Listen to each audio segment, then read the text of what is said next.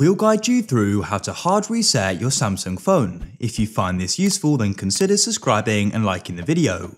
I'm covering two different ways, because some people consider hard resetting doing a forced restart, where others go and consider it doing a full factory reset. So if you want to go and do a forced restart, then all you need to do is go and hold down the power button and the volume button together like so.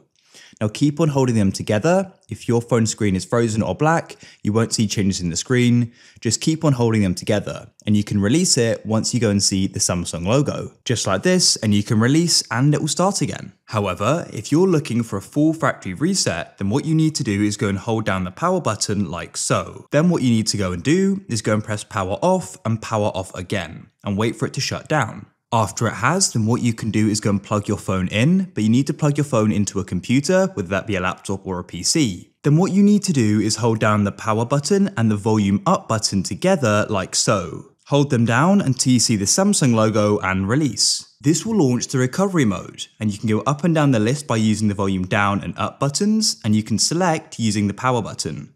So what you want to do is go and select wipe data / factory reset, read through that there, and then to select it, you can go and press the power button.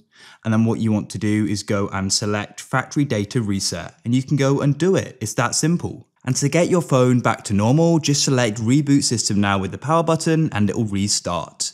I hope you guys found this useful.